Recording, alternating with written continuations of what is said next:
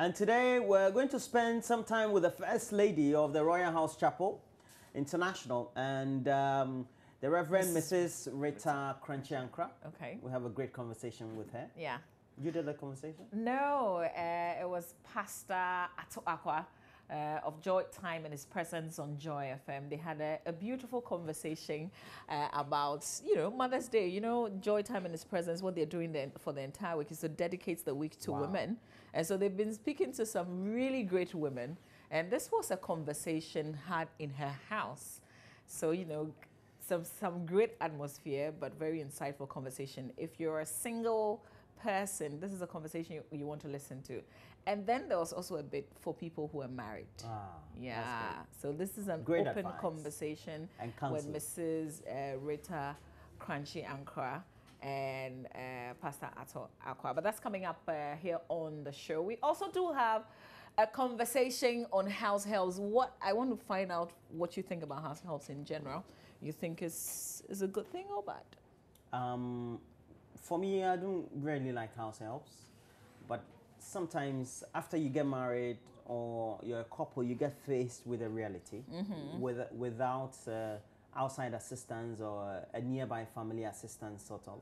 You have to face the reality that perhaps you are two working parents and you can't keep a home running. Yeah. That is, if you're outside the home. Yeah. And once you start having kids, graciously, you also have to acknowledge that you need assistance of some form. But beyond all that is also the subject of responsibility that you also need to add to the family setup. Because when you bring somebody who is young, you have to treat the person as a member of the family so that the person doesn't think that it's a burden when the person is helping at home. Yeah. And then you should also become the mother figure or the father figure by also complementing the activities they do or kind of doing some chore, so it's seen as an example, etc. Yeah. So when you bring somebody into the home, you have to make sure the person also goes to school, actually goes to the same school like your kids. Yeah. Eventually. Because this is family. And then the treatment has to be seen as I always advise you bring somebody who is young, because these days the burden of young couples in terms of how they run their home is not the same like if you were adults or if you had adult children.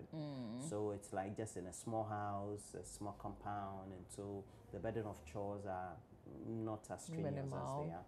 Usually when you start having children, there's a lot more work because you have to carry babies, you have to change diapers, you have to help out, and the woman is always stressed. And we the men don't tend to empathize very often, even though we claim that we do. We don't really tend to know what the real picture is. Yes.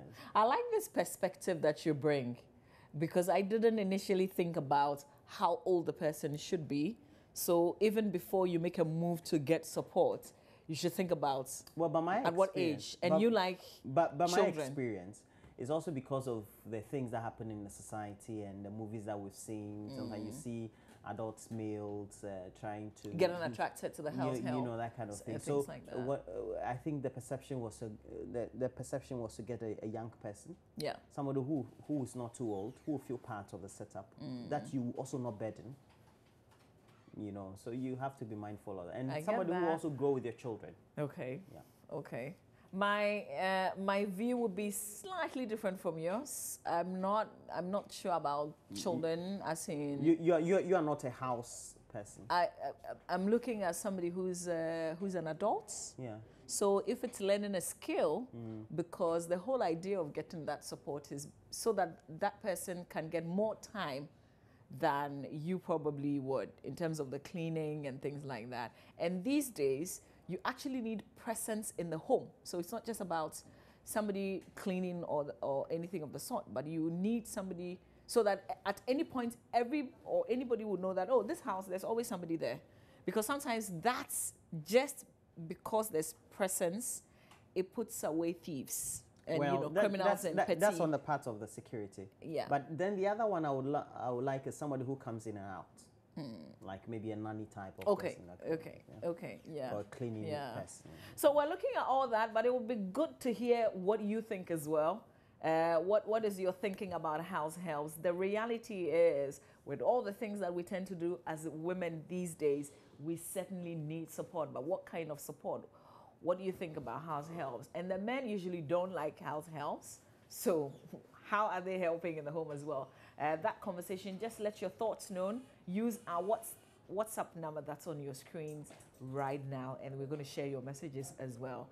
But let's bring you this conversation that Pastor Atuako of Joy FM had with Mrs. Rita Korankye Ankrah. It's a conversation that we all must listen to, especially when we're looking up on Mother's Day. Well, I should ask you, how do you feel as a woman? I think God didn't make a mistake in making me a woman. So I'm happy as a woman. I'm complacent as a woman. I enjoy being a woman. I love being a woman. I love it when I wake up and I have to take care of my home. I love it when I have to take care of my children. I love it when I have to take care of my husband, my kitchen. I love it when I travel and I have to buy my bone china and my cutleries. I mean, I love it when I go to the salon to do my nails, to do my hair. I love it when I look into the mirror and I tell myself, I am wonderfully and fearfully made. I just love being a woman. I see. Where I don't have to think where electricity bill is coming from, how I'm going to pay the school fees of my children. I mean, I love being a woman. Wow. I love being a woman.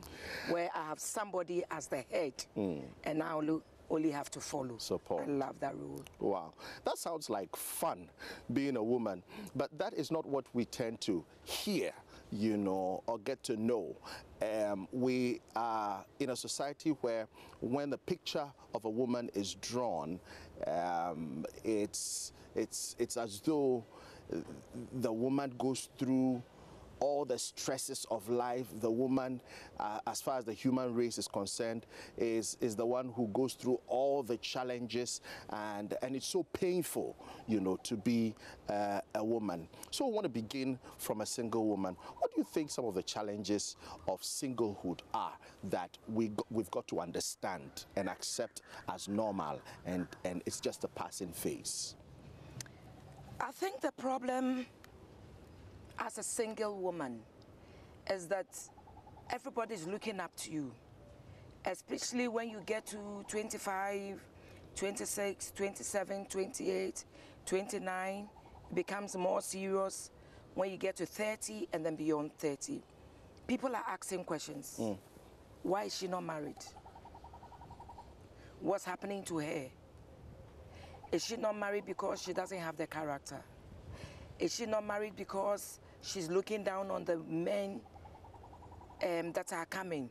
I mean, people ask too many questions. But Mama Rita, is that supposed to be the measuring stick? No. For a woman? It looks as though if you're a young woman, you're not married, society seems to frown on you. It's like you haven't lived up to expectations. You haven't succeeded. You haven't succeeded just because you are not married. Personally, I think that with or without a man in your life, you must enjoy life. You're complete. You are complete. With or without a man in your life, you must enjoy the day. Some people are just waiting for a man to propose, then I'll be happy. Waiting for a man to propose, then I'll be fulfilled. Waiting for a man to come, then I'll be complete in my life. Listen, for me, the most important thing in a woman's life is to be educated. That's the first. The second is to know the Lord. Once you're educated and once you know the Lord, relax. Today, after 12 midnight, will never come back again. Anytime I wake up in the morning, I tell myself, I'm enjoying the best of today. Why? Because today will not come back. People get married and then they ask themselves, is that all? Oh, so is that what I was expecting? Is that what I was waiting for? Why didn't I enjoy life? Please enjoy life to the fullest, with or without a man in your life. Have a girls' party. Have a girls go out. Enjoy a good dance when you go to church. When you wake up in the morning, enjoy a good bath. prepare a meal, sit behind it, set a table in the presence of your enemies, set your cutlery. I mean, enjoy life as it comes. Nobody will make you happy. A lot of people think that when the man comes into your life, then the man makes you happy. Trust me, it's not my husband that makes me happy. I make myself happy. Wow. I make myself happy. So celebrate womanhood. This is what I believe. And then as parents, as pastors, society must stop expecting the women to be women when they get married. With or without women, with or without husbands, let them be happy. Let's stop putting pressure on them. But what I would also have to tell women, single women, time is not also waiting for you. The clock is not waiting for you. Sometimes it has to do with decision taking. From 2023-24, we look at ourselves and we think that we have so many years ahead of us. So we can keep bouncing the men when they come. We can keep being very selective, only for us to realize that 24, 25, 26, and then 30. After 30, now what happens? Then we ourselves, we begin to stress ourselves. We are not able to relax. We go to church and instead of concentrating on service, concentrating on God, concentrating on prayer, concentrating on worship, we are looking at the men that are coming in. Right from 21, start praying. Start praying for the man that will come. Start asking God to lead you so you don't make a mistake. I remember very well when I was in school. During our time, we used to write the O-levels. Then before our exams, one of our Catholic nuns, a sister in the school, took us through a retreat. Before the retreat ended, then she said, start praying for your future partners. That was in secondary school? That was in secondary school, Form 5. We were 17, 18, 19. When she said that, we all giggled. It sounded really, really funny for a 17-year-old, an 18-year-old, 19, to start praying for a future partner. We giggled and we laughed. But you know what happened? It left a mark on me. Something registered in my spirit. I wasn't born again then, but something registered in my spirit. After then, I felt, let me start praying for my future partner. So right from age 18, I started praying. 19, I was praying. 20, I was praying. 21, I was praying. 21, I became born again. I didn't stop praying. 22. Then at 23, no, 22, a man comes into my life. I see. I wasn't expecting it. I wasn't looking up to it. I was being myself, enjoying my singleness, enjoying life as it comes. I was enjoying my relationship with the Lord, and I was enjoying my relationship so well with the Lord. People will come into my life expecting that I should fall in love with them, and you can see that when they talk about you falling in love with them, it's not for marriage. They just want to enjoy your body. They come and I just tell them, you know what? I've fallen in love with a man. His name is Jesus. And they thought there was something crazy with me. Wrong with you. They thought there was something wrong with me. I enjoyed my life with the Lord. I think because I prayed and I prayed so well, I never made a mistake. I didn't wait for 3 men to come and to say, out of the 3 men, see, Nanako, which of the 3 men do I choose? I mean, it came so natural with me. By age 23, I was engaged. 24, I was married. 25, I had my firstborn. I see. I think the problem is with we getting ready What is the readiness? What is the preparation? Praying into the marriage. I believe that if we pray and we pray well, we won't be bouncing every man as they come. We won't be looking at who is rich, who is handsome, who is tall, who is better educated, who speaks better English.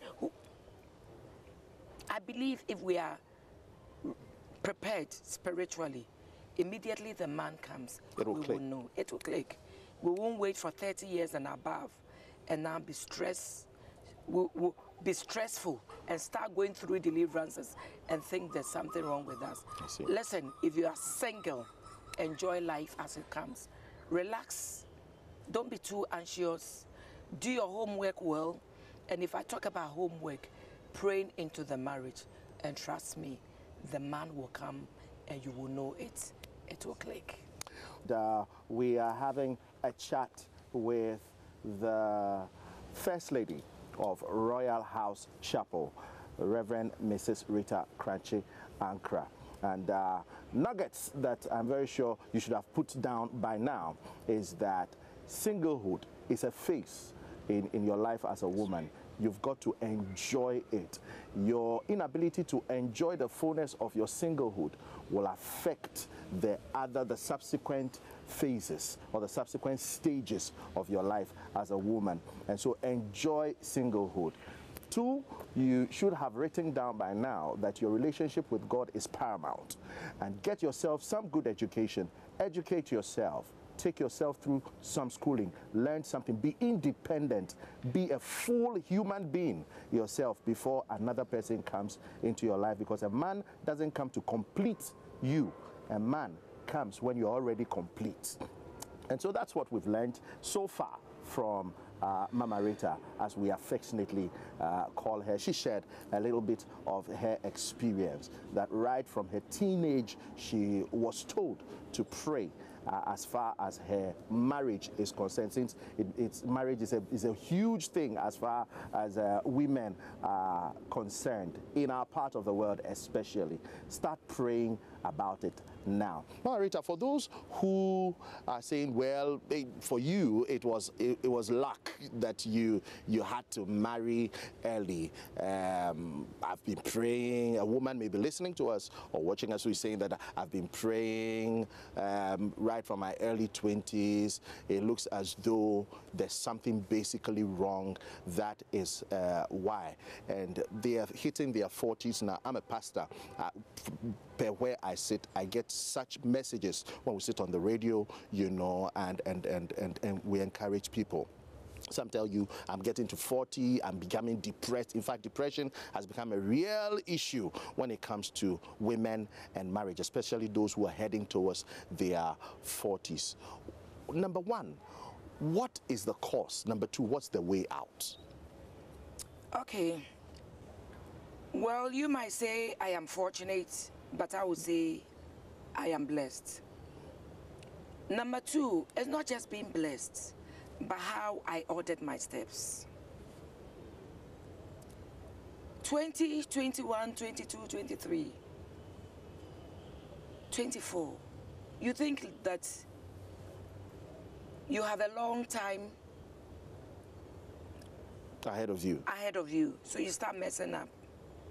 You start moving from brother A to brother B to brother C to brother D, sleeping all around. They forget that they'll get to 26, they'll get to 27, they'll get to 28, they'll get to 29. Stop messing around. Number 2, sometimes we are too selective. Okay. Trust me, when my husband came, there was nothing about him to tell me that his future would be like this. He was not the Apostle General we see today. He wasn't an Apostle General. He wasn't a pastor. There were no signs of... There was no sign. He didn't have a bicycle. He didn't have a bicycle tie. All he had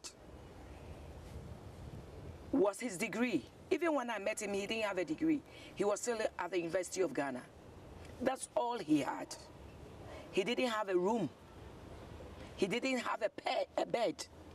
When I met him, all he had was Christ, his education, his trunk, and his troubles. You virtually started from ground zero. We started from ground zero. What made you believe in a man like that? Was it not risky?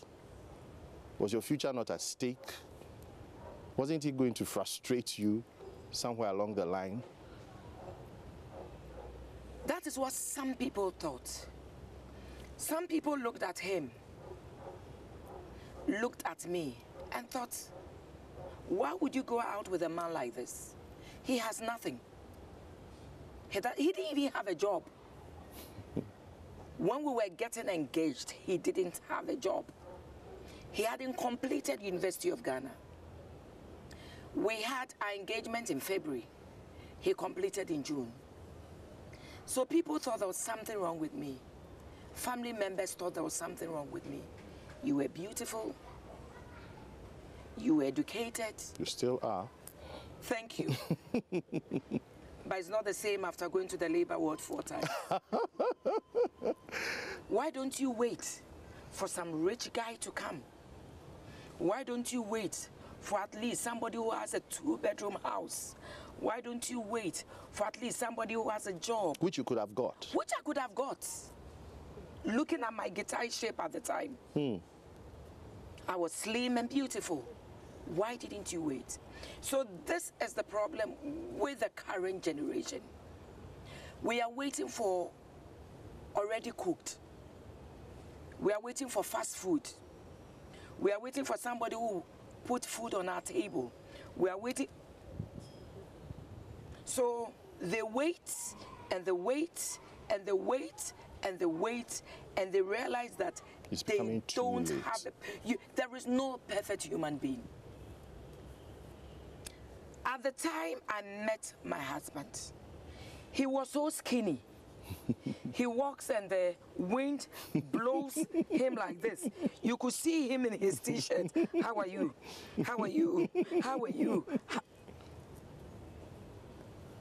So this is my issue with the current ladies of today.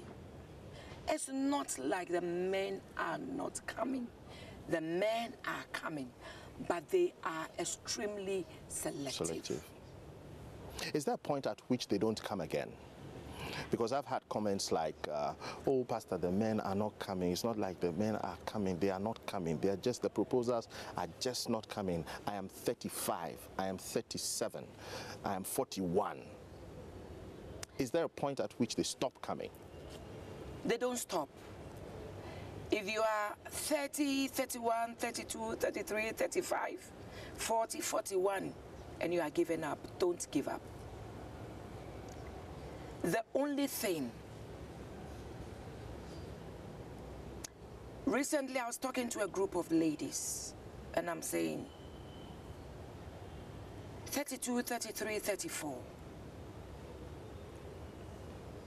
Any man that comes, first you need to ask questions. Why is he not married? Okay. Why that? Any serious-minded person, gentleman,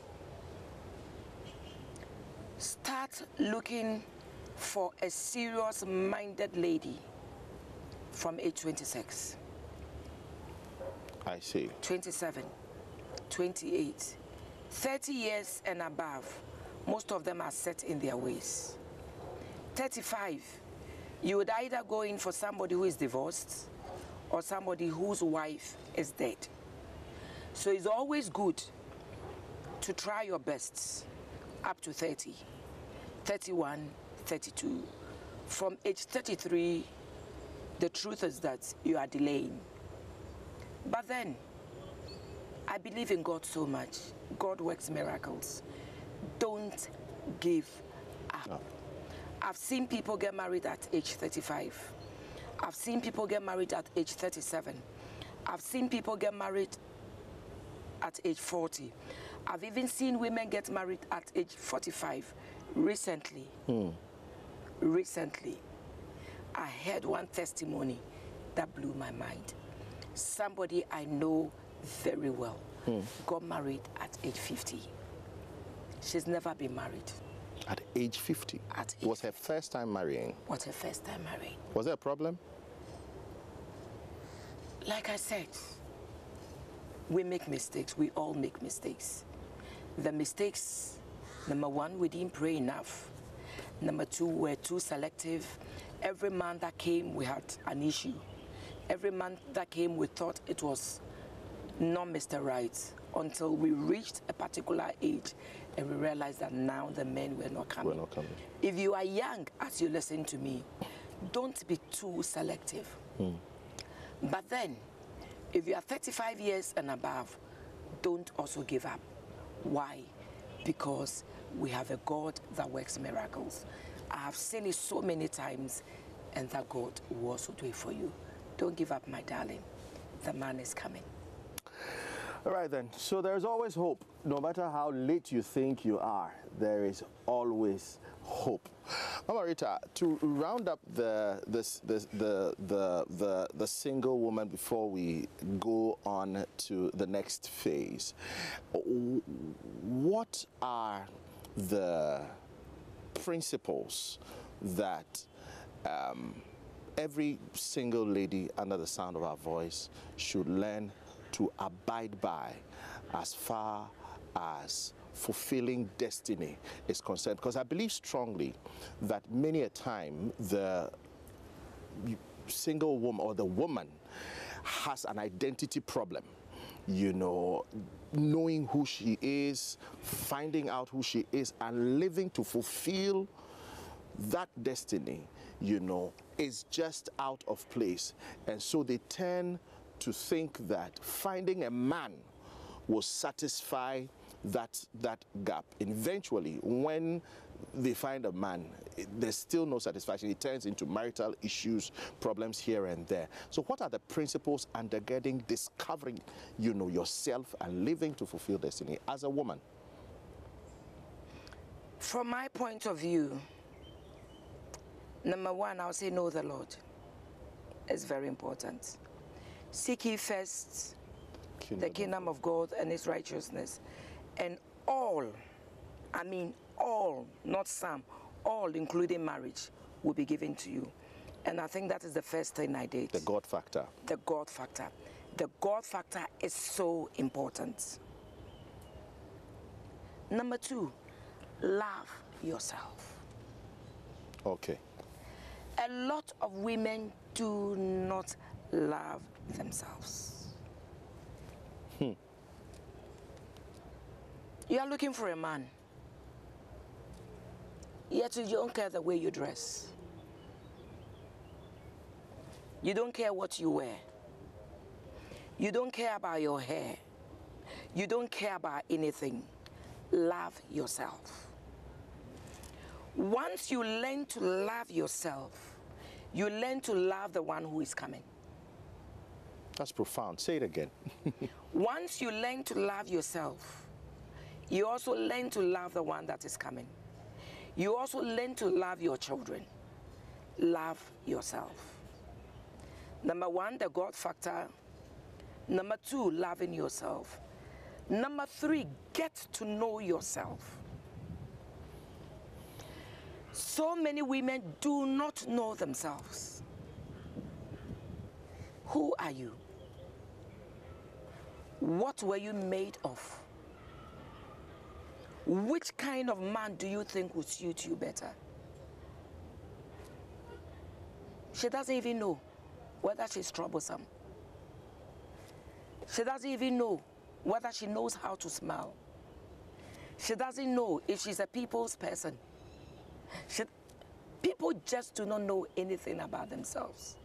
If you don't know anything about yourself, how then do you get to know the man who is coming? You don't know your temperament.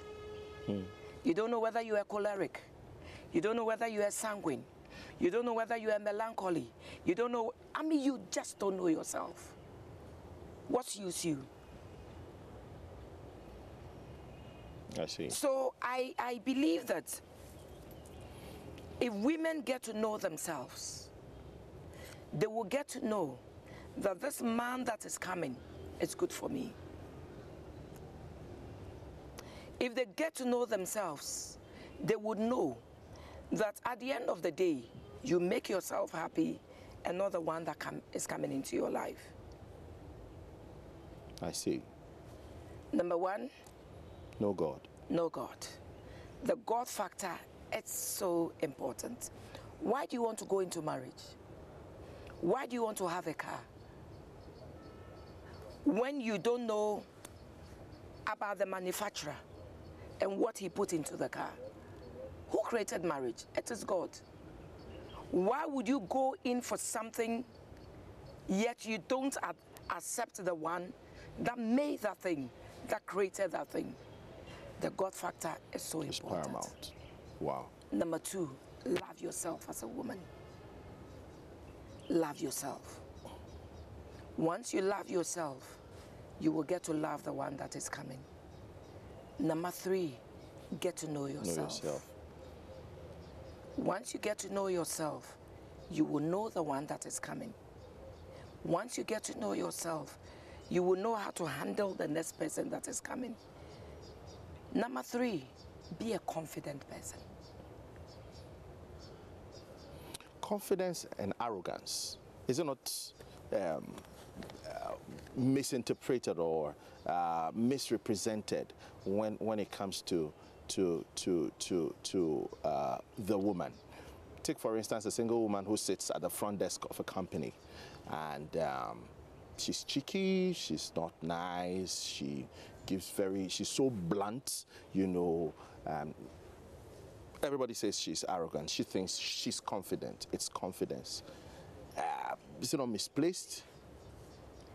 Confidence is not arrogance. Arrogance is not confidence. Being arrogant is being cheeky. Being arrogant is not thinking about what you say. You just throw the words. Being arrogant is hurting people and not care. You know, people just hurt people and they don't care whether the people are hurt or not. Being arrogant is not being able to say sorry even when you are wrong. But being confident is knowing that, number one, I am complete as a woman. Being confident is knowing that I am beautiful. And my mirror tells me I'm beautiful. And that's not arrogance. That's not arrogance. Being confident means that if a man is coming my way, I don't care the number of women around him. I don't care the number of women he says hello to. I don't care the number of women he hugs. I am confident. He came for me and it's me. I am the woman in his life and it's me. I am the woman in his home.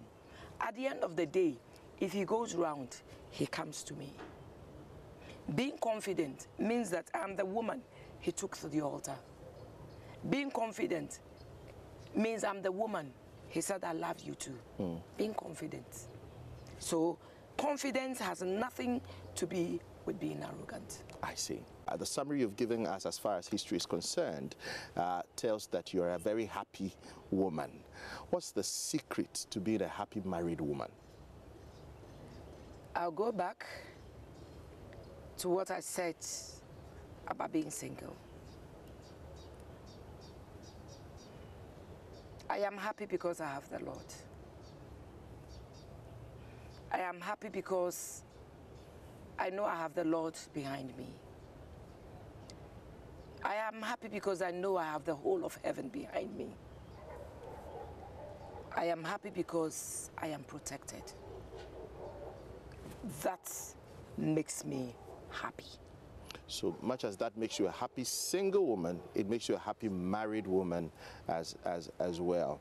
And so once singlehood is gotten right, as a married woman, you would have it right. I see.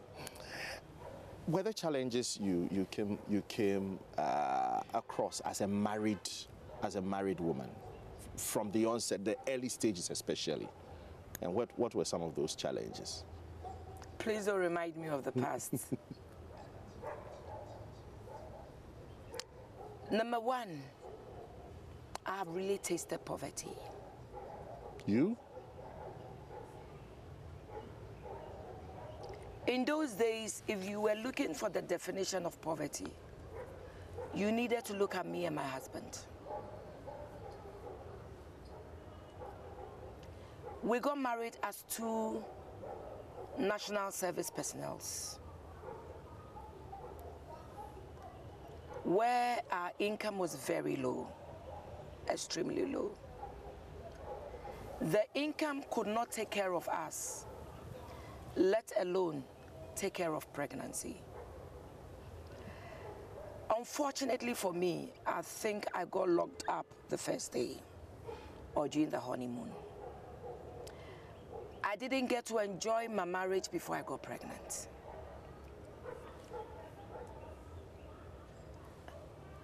I didn't have parents or I didn't have in-laws sending us off into marriage with a house, with a car, with money in a bank account. I never got that. So we started marriage with nothing. Just by faith? Just by faith. We couldn't afford a decent accommodation. So we found ourselves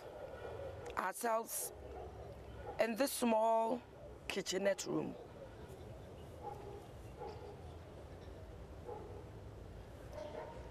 We couldn't afford a curtain. So I had to use my cover cloth as a curtain. We didn't even have louver blades in our room. So when it rained, the water came into our room. All we had was our trunk and choboxes we took to school. All we had was a bed my father gave to us, and then a borrowed mattress. That is all. As married people? As married people. As married people. Interesting. At the end of the month, transportation took all our national service allowance. So we'd have to borrow food. There was somebody that used to sell kinky and fish just around Dakoma Junction where we used to live. So we will borrow, we will go for kinky, we will go for fish. At the end of the month, when we received our national service allowance, we will go and pay. One food I couldn't stand at the time was kinky. I didn't like kinky. You know, it bites. And anything that bites, I didn't like it. I'll be eating kinky and fish and crying. Crying. I will go for antenatal. And I couldn't afford